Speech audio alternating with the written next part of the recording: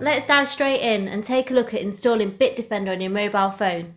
If you haven't yet purchased antivirus for your devices, then I would highly recommend this top-of-the-line security app.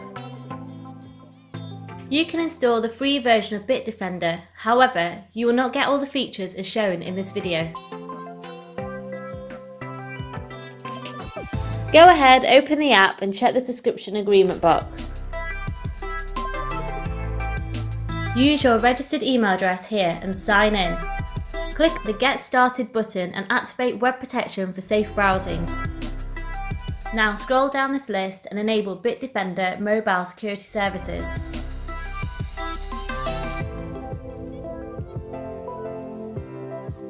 Click back and let's just do a quick first time scan, and let's just hope there are no viruses.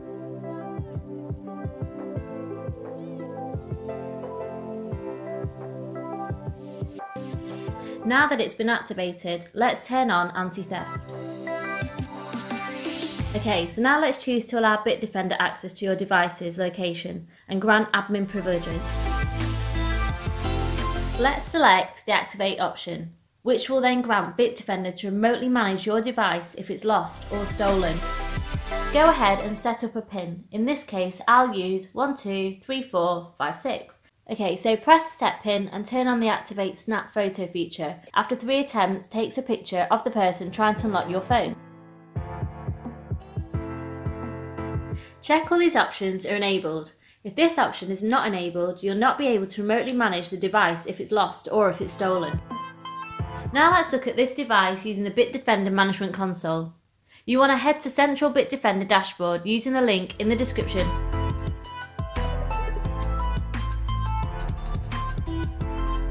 Sign in with the registered email address, or you can just create one from here.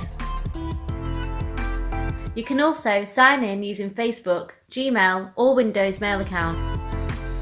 Let's click on the test phone and it will take you to this page where you have 3 tabs: Dashboard, Protection and Anti-Theft. Looking at the Protection tab allows me to see when the last scan was. It shows here that it was scanned half an hour ago and whether my device has been infected. The anti-theft feature that we enabled before works here, and it's a great feature which I used when I lost my phone. Thankfully, it was only under the sofa.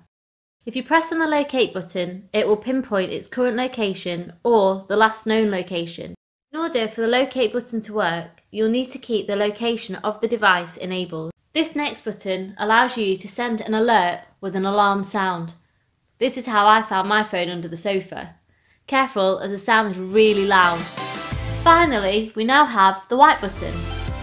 Press this to remotely wipe your device. Use it with caution though, as it will format your device and there is no going back. I hope you found this video useful. If so, please hit the like button and subscribe to our channel. If you have any questions or comments, please leave them below.